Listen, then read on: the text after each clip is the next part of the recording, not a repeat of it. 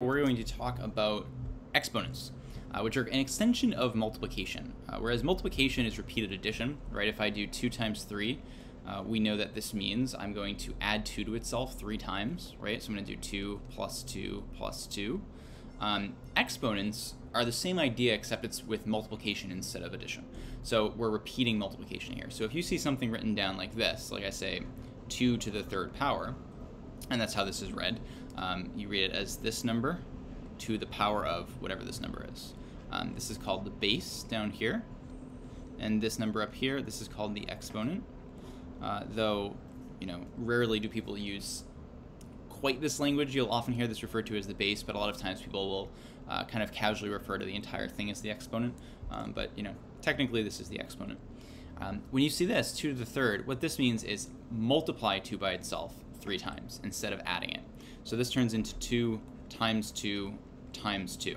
Okay, so this would be equal to 8. Something to note here is for multiplication, if I flip the order, if I do 2 times 3, right, I get 2 plus 2 plus 2. But I can also do 3 times 2, right, and do 3 plus 3, right, add 3 to itself twice. And these are the same. Here, that's not the case, right? And you can kind of see why. If I flip this and say instead, let's say we have 3 to the second power, I'm doing 3 times 3, this is 9, and 9 is, in our number system, not equal to 8, so we can't really do that. So you always take the number down here, the base, and that's going to be the number that is multiplying itself. And then the number of times you multiply it by itself is the number up here, which again is the exponent, okay? So this is the number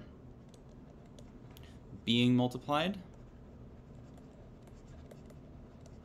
and this is the number of times you multiply. Okay. So here, why don't we try one? We'll say, let's say I have 4 squared, right? So if you want to take a sec here, pause the video, see if you can figure out what this should be. This is going to be equal to, again, we take the number down here, right? That's the number we're multiplying, and we multiply a number of times equal to the exponent. So 4 times 4, we have done it twice, so it's going to be equal to 16. Okay. Another way you can read this, instead of 4 to the second power, is you can read this as 4 squared. The reason for this is because 4 squared, right, which is 4 times 4, this is the same thing as if you think about a square, and I say it has side lengths of 4, then what's the area? Well, the area is 16, right? The area is 4 times 4, or 4 squared. Similarly, another really common exponent is 3. So if you see this, it will often be read as cubed instead of squared. And for the same reason, right? This means, and again, if you want to try it yourself, pause the video, see if you can do it. But this means 5 times 5 times 5, right? 5 is the number we're multiplying it by itself 3 times. And this is the same thing as saying we have a cube with all side lengths of 5, right? And then the volume would be 5 times 5 times 5. Okay, so that's the kind of basic idea of how you evaluate exponents. But we also want to talk about a couple other rules.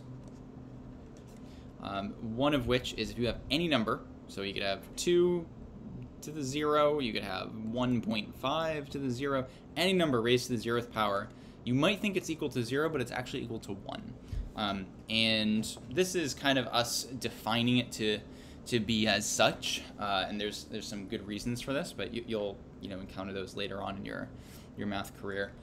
For now, you can take this kind of just as a definition. Any number to the 0 is always going to be equal to 1. Good. So then the last thing to talk about here is if we have a negative number in the base, you have to be really, really careful with parentheses. So whether you learned PEMDAs or GEMDAs, parentheses or grouping symbols, they come before exponents, right? And then multiplication, division together, and then addition and subtraction together. So what that means is if I write this, and I write this, these are 2 different expressions. These are 2 different operations or calculations that I'm going to have to run through and do here. So when I have this on the left, there is no grouping symbol. So what this is telling me to do is it's telling me to say, okay, I have a 4 here, let me square the 4. And after I've done my exponent, right, then I can do the multiplication by -1. Because you could also write this as just like -1 times 4 squared, right? Whereas over here, the presence of parentheses means I need to take -4 altogether as my base. So here I have to do, instead of like this one, I'm doing -4 times 4, right? This one I'm doing -4 times -4. So here I'm going to end up getting -16, but over here a negative times a negative is a positive, and I end up getting +16. Okay? And again, that's because of the presence of the parentheses. So when you have parentheses around something, that means that this whole thing is your base. So you are multiplying that by itself.